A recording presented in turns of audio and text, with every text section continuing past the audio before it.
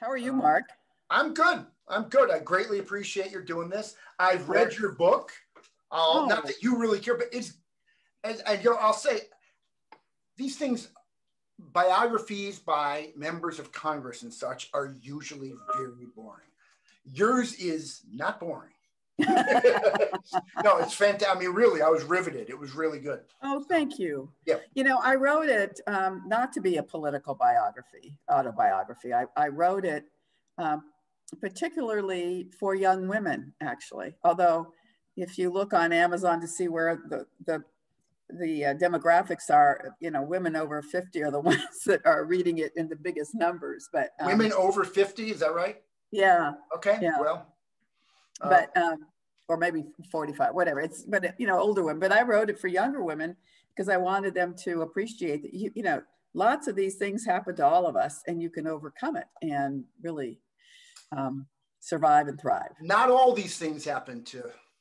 Some of these things happen, and again, this is why, and that's why I'm fascinated by it. And I mean, I appreciate your being as open as you are about it, because I mean, the people who will be with us tonight, and we'll get started in just a minute. Many more women do this program than men. It's like 2 to 1, which it's the same thing with study abroad. I don't know if women are more willing to take chances when they're in college, but that's the way it is. It's always been 2 to 1 women, which is interesting. Well, you know, they're drawn to public service, I think, which doesn't always carry with it a fat salary, or most of the time doesn't carry a fat salary, right? Yeah, no, that's sadly true. So, it'd be nice for me if we could just have them, you know, give 1 minute about who they are. I mean, because we have a whole hour. Do we have? Yeah, but there's gonna be 2 minutes. I'll tell you what. I'll have them so the way this has to work is I'll ask questions for a little bit, and then I'll turn it over to them. When they're willing to, we'll unmute them, and if they're okay with it, they'll go on camera, and then we can ask them as they're asking questions to do that. Okay. I mean, it's too many people to have everybody do that right away, which How many are there? Right now we're at 34, but it's growing. It's growing. And not only is it growing, but also a lot of people, we record this, if that's okay with you, and then people watch this later. We end up having a lot of attendance afterwards, but already the numbers, yeah, it's going to grow and grow. So are we ready to get started? The folks who are... We are ready to go. Okay. And people are all on. Excellent. All right, let's get going. As I try to call up my screen here. All right, welcome everybody. We are thrilled to have Congresswoman Jackie Speier with us today. The Congresswoman represents California's 14th Congressional District, which is basically the southwest corner of San Francisco and most of San Mateo County. She's got a remarkable biography and life story, and I'm just going to sort of rattle off some of them. I'm going to go backwards, and then I'll ask questions for a little bit, but most of the hour are for your questions, so please get ready to ask questions. The way to do it is to stick them in the chat box, or I'm sorry, the Q&A box, probably either one, and then we will call you and we'll unmute you and you can ask the Congresswoman directly questions. So as I say, she has a remarkable life story. Congresswoman Speier, she's been in Congress since 2008. She's been on the forefront of women's rights, the Me Too movement, bringing it to Congress, LGBTQ rights, environmental issues. She was at the Capitol on January 6th in the House Gallery when it was under attack, which we'll certainly talk to her about. She spent 18 years in the California legislature, 10 in the Assembly and 8 in the Senate. 6 years on the San Mateo County Board of Supervisors. She was with Representative Leo Ryan when he was a congressman representing essentially the district she represents now, when he was murdered by deputies of Jim Jones, who was running the Jonestown cult down in South America in Guyana. Congresswoman Speier was a staffer. She escaped after getting shot 5 times. By crawling into a section of a small airplane that was there, and eventually hiding out in the jungle for 22 hours before rescuers came. Clearly, we'll talk about that some. She attended UC Davis, where, among other things, she interned for Congressman Ryan. And she got her start in politics, I believe, if I have this right, as a Ryan girl, where you thought you were maybe going to do political work, and instead they had you dress up and go out and almost cheerlead for the congressman. He wasn't a congressman at that point. He was a in the state legislature. So there are so many things to talk about, and but I want to start with something on the lighter side, because much of this stuff is not light. Congresswoman wrote this book, Undaunted, which, as I was just saying to her, and I mean this sincerely, many books by members of Congress are hideously dull. I think it's fair to say that this does not have a dull moment in it. It is riveting. Some of the stories in here are remarkable, but I want to ask you about something that probably isn't the most obvious thing. You said that you learned judo. And you said it's a good thing. You said, the only time I had the opportunity to use judo skills was decades later, when I flipped Stephen Colbert twice after we skateboarded through the halls of the Capitol for the Colbert Report. Okay, that's it for the explanation of that. So what? So it was a segment he was doing at the time called Know Your District. And so, you know, he brings members on, embarrasses them, and then asked them to do crazy things. And so I went on his show, and he said, will you skateboard down the Cannon House hallway? And I said, sure. And that's what we did. And then he says, all right, you know judo, so come on, throw me. So I took that $2,000 suit and threw him onto the floor. Now, the funny part of it is that it never got aired. That was left on the cutting room floor. So just very recently, I did his show again. Now it's a different format, of course. And he was doing Billy Crystal in the first segment, and then me. And there was going to be 2 segments. And in the second one, he was going to show the video, and then suggest that maybe I should take a job with the Capitol Police. This is after January. Did they show the video? They didn't, because Billy Crystal's interview went longer, and so my segment was only 1 segment. So it's still never seen, the light of day. Okay. Although it's on YouTube if you really want to find it. Okay, that sounds interesting. All right, so you were on Colbert just a couple weeks ago, and you talked about what happened to you on January 6th. So describe to us where you were during the insurrection and what went through your head. So I was in the gallery of the House because I wanted to observe what is, routinely done every 4 years. It's ceremonial, where the electoral votes are counted. And I wanted to come early because California is early in the alphabet. And so I wanted to be there for that. And I remember thinking it was pretty bizarre that we had a US Senator from Texas, Cruz, and he was objecting to the vote that took place in Arizona. What's wrong with that picture? So they were in the middle of the debate on overturning the Electoral College vote in Arizona. And then I saw the Speaker of the House, Nancy Pelosi, walk somewhat with a sense of determination off the House floor. And she always looks like she's determined, so that didn't mean that much to me. But then a few minutes later, Steny Hoyer, who was the majority whip, was escorted off the floor. And then I knew something was happening. And I had looked at my Twitter feed and had seen that they were wrestling with Capitol Police, but I assumed that everything was under control. We've had demonstrations on Capitol Hill for decades. And, even during the Tea Party period, it was always under control. Then a police officer from the Capitol Police got up at the dais and said, the Capitol has been breached, and we were all a little concerned, but still it had not reached the sense of urgency. And then he said to us, there's a pouch underneath your seat. Now, I've sat in the Capitol Gallery hundreds of times. I never knew there were pouches under the seats, but he says, take the pouch out. It was a canvas bag. I unzipped it. I'm trembling a little bit. I take out this kind of aluminum covered packet, told to rip it open, and out pops a gas mask. And then he said, don't put it on yet. Then he says, all of you should move to the other side. And you had to crawl under the brass railings because they're separated. And so it, it was difficult to do, but we all kind of moved to the other side. And there were probably about 30 of us in the gallery. Meanwhile, all of the members that were on the floor had been evacuated. There was so the gallery, wait, just so people understand, the gallery is the part, there's the floor, the gallery is the part that spectators or the media are in usually to look down, right? Correct. And they had locked all of the gallery doors. So there was, we were stuck there. And so as we moved to the other side, holding our gas masks, we were then told to, get down. And there was pounding going on the doors of the House chamber.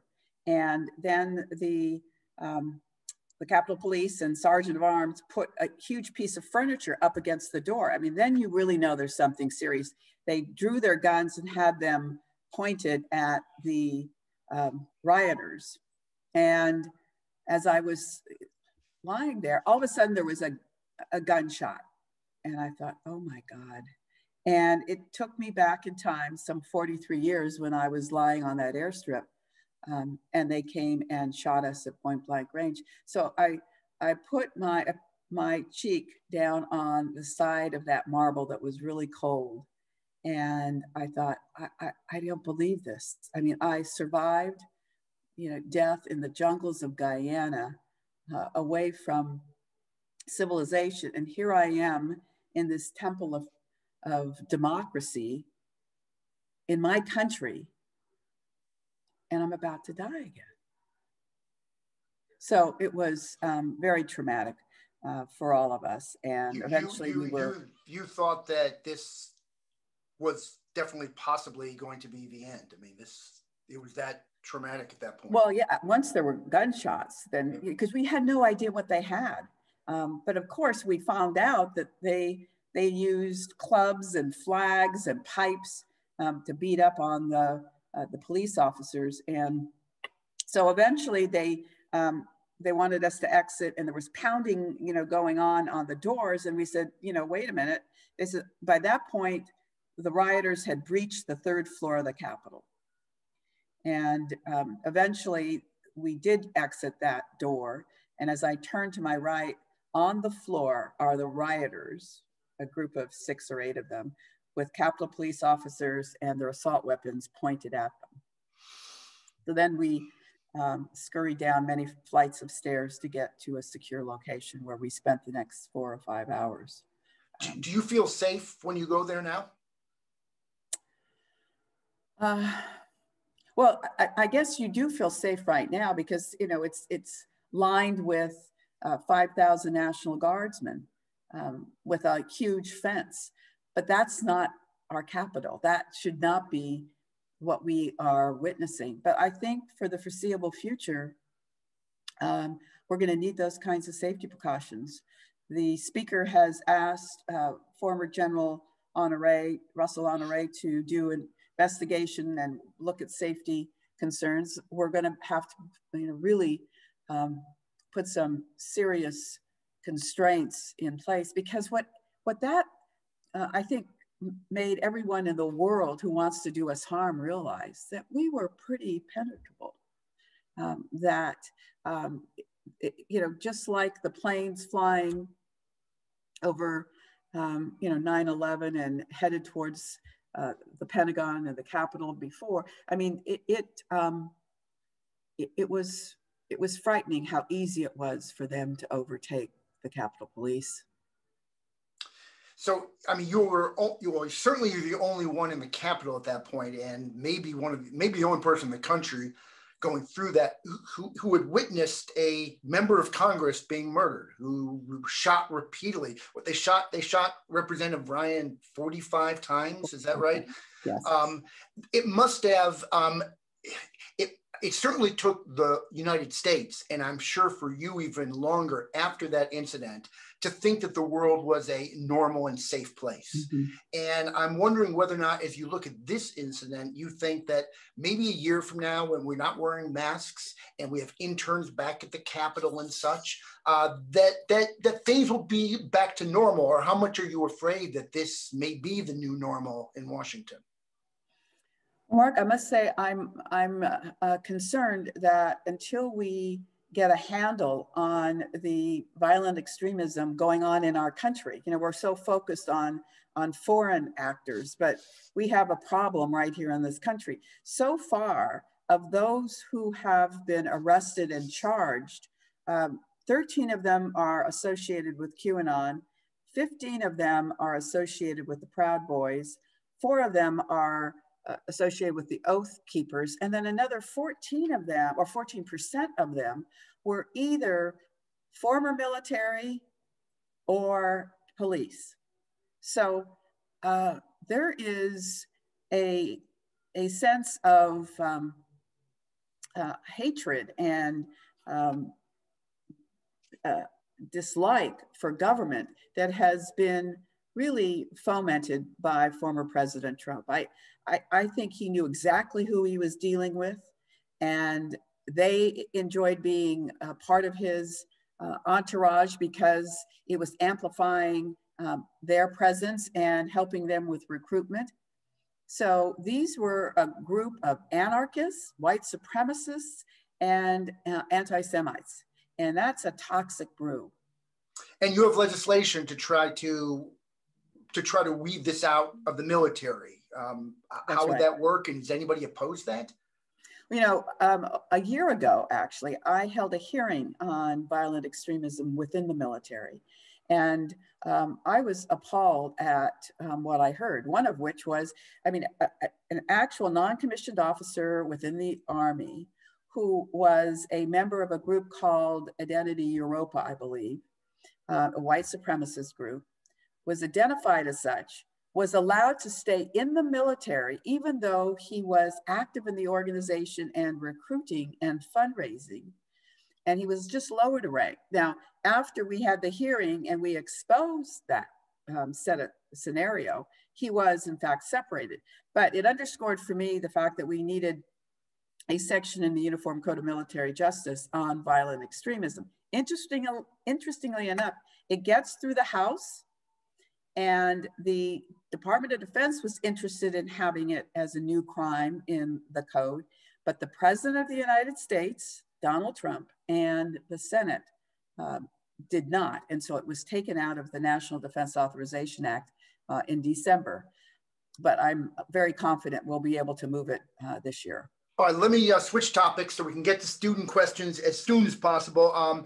This is not much happier of a topic, but let's talk about Me Too for a moment. If I understand this right, I know you introduced legislation to change this, but before you introduced this legislation, just a few years ago, if you were sexually assaulted as a staffer or somebody by a member of Congress or by their chief of staff, as an accuser, first you have to spend 30 days in counseling, then you have to spend 30 days in mediation with your accused attacker. Then you have to wait another 30 days, but not longer than 90 days to file a complaint. That's correct. This was in the 2000s, this was going on. This was going on as recently as 2015 and 16. And what makes it even more egregious is the fact that when there was a settlement, it was not the member of Congress picking up the tab, it was the taxpayers of this country. Okay, so what, and you've been very open about this in your book. As a much younger woman working in a congressional office, you were assaulted. Yes, I was. It was a one-time event, and it was the chief of staff in the congressional office who, when we were working late one night, pushed me up against the wall and stuck his tongue down my throat. And I just made sure I was never alone with him again. But I told that story when I did because I wanted to make sure that the staff within the Capitol knew that I had their backs and that I had experienced it myself and that I wanted to fix it. So we did fix it. No longer are they required to have non-disclosure agreements. They don't have to go through that 30 days, 30 days, 30 days.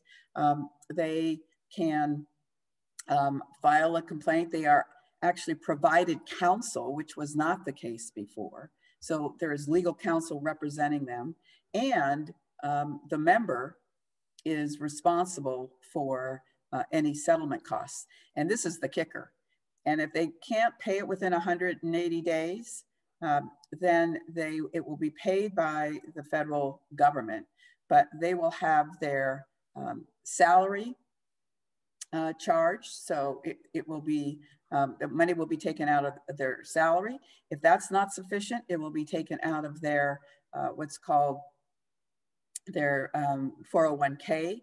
And if that's not sufficient, it'll be taken out of their Social Security. So it does create a level of accountability that never existed before. And so members felt that they could do those acts with impunity. So you kept this non-public for many, many years. And in fact, you even ran for Congress. And if I understand it right, the man who did this won that seat in Congress. It was short-lived, or he wasn't there for long. Why? So what prevented you from going public then, and what makes you feel compelled to talk about it now? So he actually didn't win the seat. He became the Democratic nominee, and Gotcha. In a fluke, it was the Republican who won and served for a short period of time. I just never think a Republican in the Bay Area. I forgot that used to happen. Yes. So, and the reason, well, at the time, it wasn't even called sexual harassment back then, right? So we're talking 77, 78. So that's one thing. And, I had gone on with my life, and it was a one-time event, but I told it when I did, because we were in the middle of the Me Too movement. I saw an opportunity to clean up Congress, and so wanted to make sure that those who had been sexually harassed or assaulted knew that I too had, and that I wanted to fix it. All right, just two more questions, and then please, people, weigh in with your questions. We're starting to get some come in.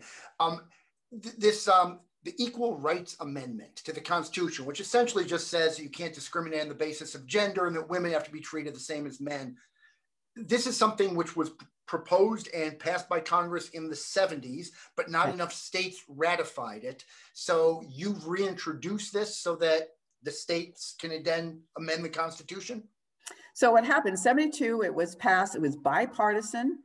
It then went to the states, and 35 states ratified it. But they had put a deadline in it. I say there's no deadline to equality, but the paternalistic Congress at the time put a deadline that it had to be passed by. So then they came back and they extended the deadline. So, but then no further states had actually ratified it. So we were stuck at 35. Then very recently, the states of Nevada, Illinois, and Virginia did ratify the ERA. And as such, we should be there at a point where the archivist just certifies it. But with this deadline kind of hanging over us, I introduced a resolution that would strike the deadline from the preamble of the amendment so that it would be clear. And that passed the House in last year. And then of course wasn't taken up by Mitch McConnell. But now we have the sweet spot where we have the House and the Senate right now, and this is an opportunity for us to move forward. President Biden has said this is a priority for him, and so has Vice President Harris. So I'm hopeful. It's only, depending on if you count the Section 1 and Section 2, we're talking about 52 words. And Antonin Scalia said it best when he was asked the question. He said, he was the Supreme Court Justice who said, certainly, the Constitution does not require discrimination based on sex. The only question is, does it prohibit it? It does not. So we have case after case where there's pregnancy discrimination, wage discrimination, violence against women, situations where in fact it was not successful because basically the court said Congress doesn't have the authority to to create those opportunities to file lawsuits under the Violence Against Women Act. So for all of those kinds of cases, it's time. I see your dog walking behind you. He looks lovely. It's times like this that I miss having a dog. Boy, I'm jealous. For students, some questions are posting up. Some of them are anonymous. I'm going to favor those that aren't anonymous so that the Congresswoman can actually see who you are. We're going to go to Karina first. And so we're going to put Karina on. And Karina, you might just tell the Congresswoman, because she was curious, like maybe what school you're at and maybe where you're interning if you care to. Yeah, so thank you so much for being with us today. So I'm actually a senior right now at UC San Diego, but I will be doing UCDC in the spring. I haven't gone an internship yet, but I was obviously looking at some in public policy. Yeah, thank you so much again. Okay, so go ahead with your question, Karina. Oh yeah, so for my question, just a piece of advice that you would give to women that are thinking of running for public office in the future. Don't let anyone tell you you can't do it. The only thing you really need is fire in the belly, a passion to want to serve others, and a willingness to put yourself out there. Awesome, thank you so much. Kathy Vo.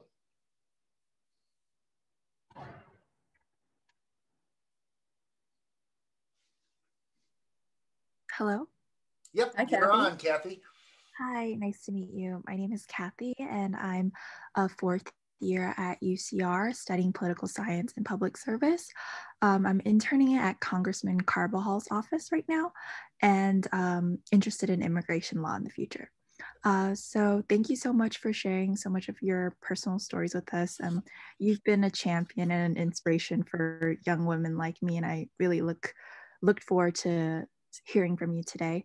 I had a very similar question to Karina, but it was more of, do you have any more specific advice for young girls who aim to hold a congressional position in the future or enact change like you have? And then on a lighter note, what have you been doing to pass time during the past year in the pandemic and quarantine?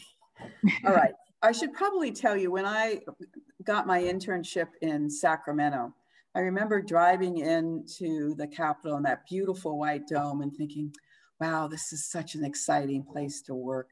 But I never, ever thought I had what it took to run for office.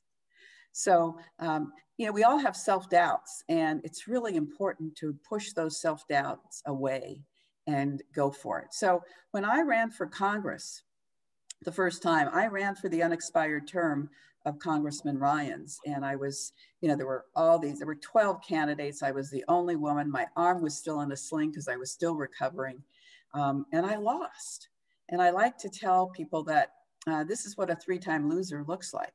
I lost for student body president in high school. I lost the first time I ran for Congress. And I lost when I ran for lieutenant governor of California in 2006 because I wanted to become the first woman lieutenant governor. And it took, another 10 years or 12 years for us to get our first woman lieutenant governor, who is now serving in that particular role. But you just have to put yourself out there. Now, in terms of specifics, I think these internships are great because you're learning a lot. Becoming a staff member for a period of time can be very helpful. We have lots of former staff members who basically jump from being a staff member to running for office. Kevin McCarthy is a great example. He was a staffer to a member of Congress, and then he ran for the state assembly and then ran for Congress after that. So I would encourage you to do that. Being involved in your local community, you need to know your community, because if you want people to invest in you, you can't just come flying in and think that you're going to be able to be successful. Now, having said that, there are individuals who have been able to literally come back to a community where they haven't been engaged for a long period of time and get elected. But that's not the rule, that's the exception. And killing time during the quarantine, Killing time during the quarantine. You probably have a lot of time to kill, but. No, there really isn't. I would say that, I spent a lot of time doing Zoom calls. I have given as Christmas gifts to one of my best friends and to my son, one of those ellipticals that you can actually use while you're sitting in and doing your Zoom to get some exercise. I need one of those because I do spend a lot of time on Zoom. And, you know, occasionally get to go out for dinner if it's outside, at least when we were in the red zone versus the purple zone. But I think it's been a tough year for everybody, and staying healthy and playing by the rules has been really important. So I've tried to do that. Okay, I'm gonna read one of the anonymous. I'd rather you guys ask these questions because I don't want to, but I'm gonna read one. Thank you so much for being with us here today. It's incredible to listen to you. How do you heal and become an effective lawmaker, which you are, when you experienced highly publicized politicized trauma, especially when certain politicians played down some insurrection, sexual assault? And so I think what they're getting is when you hear other politicians say sexual assault is not that big a deal, or the insurrection is something that's not impeachable, how as somebody who's been harmed by these things, do you react and handle that in a professional way? I think in my entire career, I have always just made sure that the facts supported what I was trying to do, and recognize that I have a big megaphone. When I got to the state legislature, I worked a lot on child support enforcement because at the time it was called the feminization of poverty. The only people in poverty in this country were women with children. And it had a lot to do with the fact that child support orders that were made by the court were not being enforced. So I carried a lot of legislation in that regard, not because I had been impacted by it, but because I just saw it as an injustice. And so you don't necessarily have to be impacted by issues in order to find that there's an injustice. So I carried a lot of legislation in that regard. And it was after no-fault divorce was created in California, which was really something that benefited men more than women. When no-fault divorce went into place, men's standard of living jumped and women's standard of living declined. So I'll just tell you this funny story. One of the bills that I had signed into law was one that said, if you have a professional license in the state and you're not paying your child support, you can lose your license. So the first victim of that law was a doctor in San Diego who owed over $100,000 in child support. And it wasn't until he almost lost his license to practice that he made good on developing a plan for a repayment of the child support that had been ordered by the court. So I've worked on sexual assault in the military for a long time, and it was like an issue that was swept under the rug. And I started telling these stories on the House floor in what are called, 5-minute opportunities. And they're graphic and they're horrendous. And I must have told 30 stories. But over time, it's taken almost 10 years, but now the military realizes it's got a problem and it needs to fix it. Do you get treated, in California, people are used to women at the highest levels of office, except for governor. But, 2 female senators for years and years until Senator Padilla came along, and Bay Area's had mayors and representatives of women for many years. But there are some places that have never sent a woman to Congress. You're on the Armed Services Committee, and you deal with military people a lot, which is certainly a male culture. Do you find as a woman lawmaker that you are treated any differently? Well, the military has there certainly is kind of a, maybe an unintentional bias, but there clearly is a bias that exists. And that's why some of these issues don't get addressed. I mean, I've had, I just got off a Zoom call of a really talented Army. I think I'm trying to remember what her status is, but I mean, she was an officer who was trying to go on to another, but she got pregnant. And then all of a sudden she was kind of, shut aside. It was a form of pregnancy discrimination that we wouldn't tolerate in the private sector. So, you know, there is, I think, maybe an unintentional bias in some respects. I will say that, you know, we all need to recognize that, you know, there's an old guard and a newer guard. What's kind of interesting is we have many more women serving on the Armed Services Committee now, and a number of them have served in the military as officers.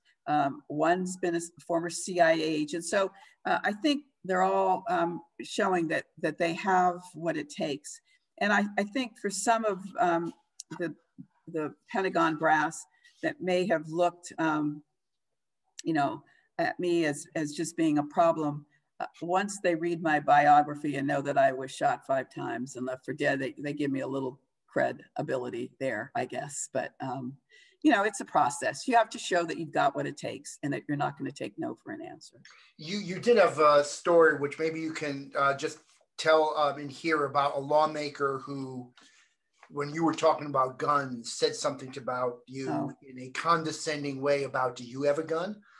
Do you want to just quickly recount that story? Yeah, it was when I was in the state assembly and we were taking up the assault weapon ban, and Dave Roberti, who was the Senate pro tem, was the author of the legislation, and he asked me to be what's called the jockey on the assembly side. So I'm presenting the bill, and then one of my colleagues, who will remain nameless, who was a former sheriff in Sacramento, raised his mic and said, well, the gentlelady yield. And I said, well, of course I'll yield. He says, Ms. Speier, have you ever shot an assault weapon? And then he said it again. Have you ever shot an assault weapon? As if to say, if you haven't shot an assault weapon, how can you possibly be carrying legislation to ban it? And I thought to myself, did you just come out from under a rock? And I thought, if you're stupid enough to ask me that question, then I'm going to give it right back to you. And so I said, no, I have not. But Assembly member, let me ask you a question. Have you ever been shot by an assault weapon? And the whole Assembly chamber went silent.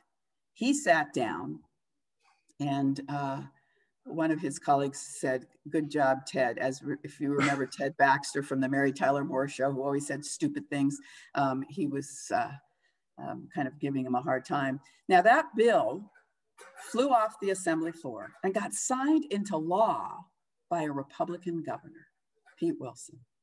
So that was at a time in not that far distant past when Republicans and Democrats could see the benefit of banning assault weapons. Okay, Michael, you have a question.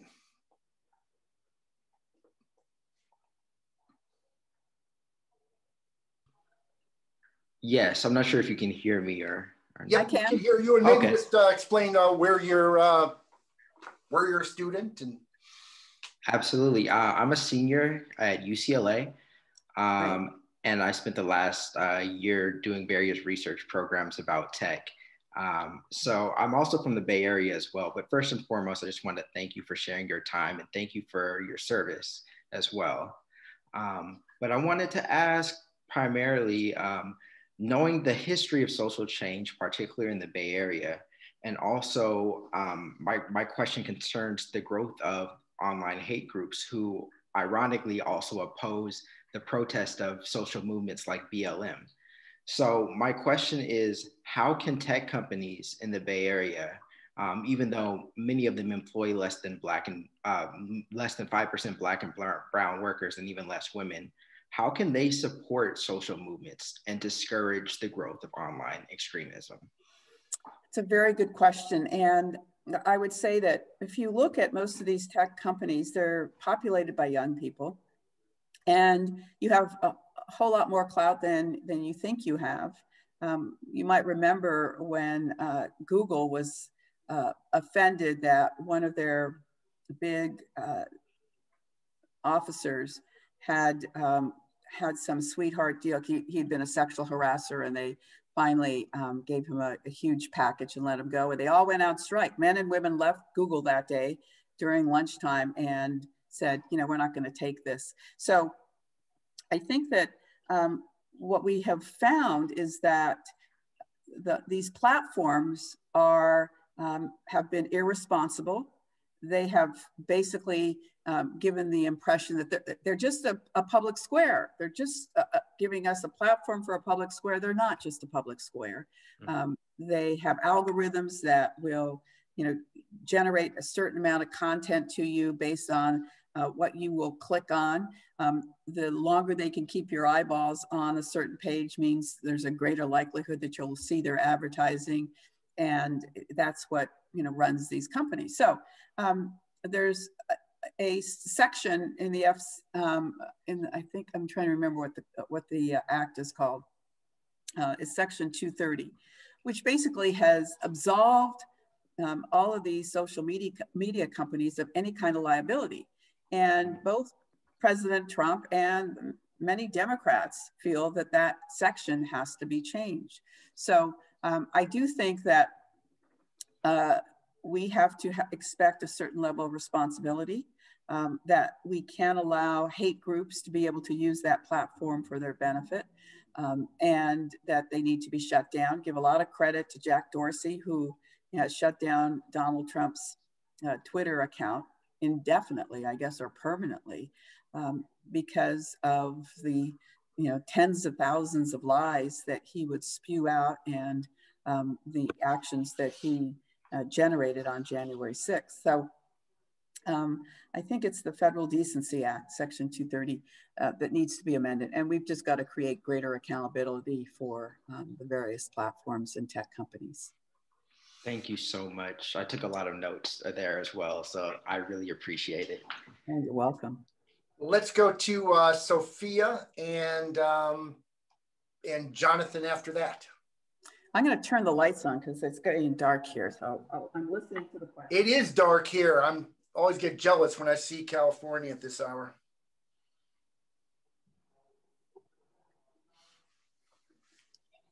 Great. Okay, go ahead. Hi, can you hear me? Yes, I do. I can hear you. Hi. First of all, thank you so much for taking the time to talk to us and for being so open about your experiences. And I am a senior at your alma mater, UC Davis. Yes. And Go I'm Aggies. also studying political science. Great. And my question is, I'm wondering how you're able to deal with gridlock in Congress. From where I'm sitting, it seems quite frustrating at all levels of government. How do you reconcile this difficult process of passing legislation with the desire to make progress? And do things ever seem just totally hopeless? Well, I'm an optimist, Sophia, so I won't go to hopeless, but I will tell you that I was pretty shocked when I got to Congress after spending 8 years in the state legislature, where every bill had a hearing. And if you could convince a majority of that committee, the bill moved on and through the process. And bills get introduced to die in Congress.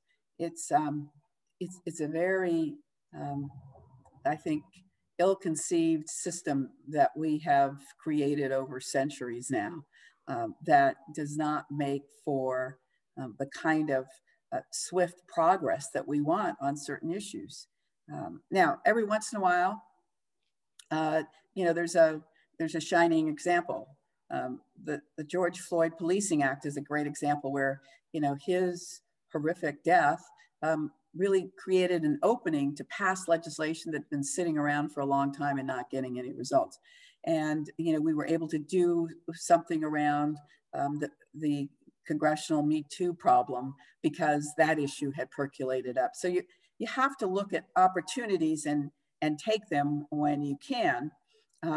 And sometimes, you have to spend years and years trying to get legislation through. So unfortunately, it is the nature of the process in Washington, and I've just stuck with it in hopes that we would see success after a period of time. The state legislature is a much more satisfying experience in terms of getting legislation passed and signed into law. So that relates Thank you to. so much for your insight. Sorry. No, that's fine. We have an anonymous question too that relates to this. It asks, and Jonathan, I'll get you in 1 second. It says, I know you're in the House, but do you have a position on the filibuster in the Senate? Oh, that goes precisely to one of the issues, right? yeah, the filibuster should long have been put to rest. And yeah, I'm a big proponent of doing that. So we've got to convince a couple of Democrats to get us there, but okay. Yes, it's time. Jonathan, go right ahead. Hello. Hi, Jonathan. Hi, Congresswoman. First off, just thank you for taking the time today to speak with us. It's been really an insightful workshop, and just thank you for your openness about your experience. My question for you was, what does being a UC alumni, a UC alumni is for you? What did someone in the administration ask you to ask that question? No, actually, no. A little bit about myself, and I forgot to mention that I'm a fourth year econ student at UC Riverside, and I'm a first generation college student. And the word alumni is often thrown around a lot. However, like the word alumni is new to me, so I always like asking that question to learn, you know, what does an alumni mean, and kind of want to know what being a UC alumni means to you. So Jonathan, you and I are very similar. I was the first in my family to go to college as well. And back then, you know, you didn't go on college tours, you went where your parents told you to go. And they wanted me to go to UC Davis because it wasn't as radical as UC Berkeley. And so that's where I went. I got rejected from Stanford and accepted to UC Davis. And so that was the experience. I will tell you that you will appreciate the fact that you have had a top-notch education throughout your life. I have Genentech in my district, and it's, you know, the inventor of biotech. And the CEO of the company, who has since passed, but was a friend at one point, I had gone to visit him. And I said, so you know, tell me, what can I do in the state legislature to help you? And I assumed he was going to say, oh, well, extend the research and development tax credit. He didn't say that at all. What he said was, keep the integrity and quality of the UC system first and foremost, because he had joined forces with Herb Boyer, who was a professor, I believe, at Berkeley. And that's how they founded Genentech, which became the first biotech company in the world. So we have done well by all the alums that have graduated from UCs. We have also done well for the country and the world in terms of the remarkable research that's gone on at UC institutions. So be very proud of your education and that UC moniker that you'll always have. Thank you for that answer. Really do appreciate it. You're welcome. Good luck to you. Thank you. Okay, Lauren, and then Sochita after Lauren. Hi, good evening, Congresswoman Speier. I have two questions. Mark, do you have a preference if I just ask one of them? No, go ahead. Go ahead. Just all right. I'll just answer it quickly. How's that? Great, thank you. So my first question is, as someone who's pursuing law school and hopefully afterwards the judge advocate program in the Marine Corps, I'm interested to know your strategies in sort of appealing to those in the armed services who deny sexual assault rates or sexual assault allegations, maybe say that they're a way of quicker promotions and things like that. And your second question? And the second question would be, as a champion of the Me Too movement and as a representative in a public office, I know that you've likely been on both sides of cancel culture and of a lot of online hatred. And so I'm interested to hear your takes on whether or not you see cancel culture as a positive or negative force on social media and as a force on society at large. So to your first question, I'm delighted that you want to go into law and that you would like to, is it the Marines you said you wanted to join as a member of the Judge Advocate Corps? Yes, that's correct. We need talent in those roles. I would say that